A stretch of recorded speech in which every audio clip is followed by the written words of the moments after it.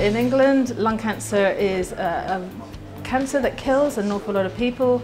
We want to ensure that actually we can shift that. So we have chosen, and we are working with Hull, as we are with 10 other parts of the country, to really say how do we make a benefit to people in the population who have they die of lung cancer, and we need to change that. So we know that lung conditions are probably underdiagnosed in Hull, and that's based on our levels of deprivation, so related to poverty and a variety of other issues, but also related to our levels of smoking. And the sooner you can diagnose lung conditions, the better the outcome. The Lung Health Check programme is a big programme to do. We've got a partnership with both the NHS and private providers.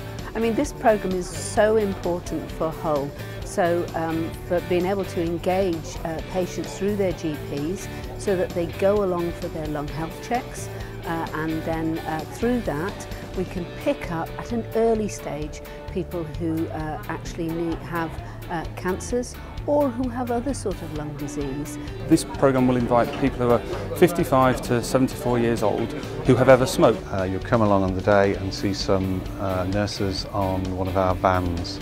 We're going to be driving around Hull in these two big trucks, and we'll be able to come somewhere close to you so it can be convenient. The lung checks will be undertaken by a specialist nurse.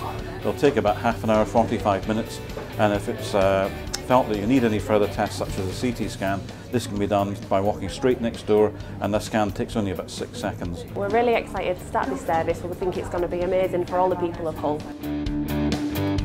We're looking to find illnesses before they cause any problems, but for most people they'll have a reassuring check, and they'll be able to go away also with some lifestyle advice. And Yorkshire Cancer Research have funded especially stop smoking advisors to be on the buses, on the vehicles, to support people who are still smokers and wish to quit. Humber Coast and Vale is the smallest cancer alliance in the country, yet we are delighted to be at the forefront of this transformation.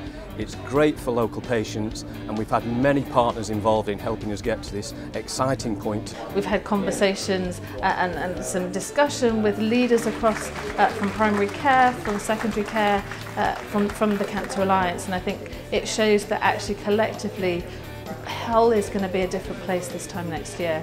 So I'd like to thank Hull CCG and Hull University Teaching Hospital who've been really supportive and have bent over backwards to make this happen. I've been humbled at times by the amount of work that people have been doing.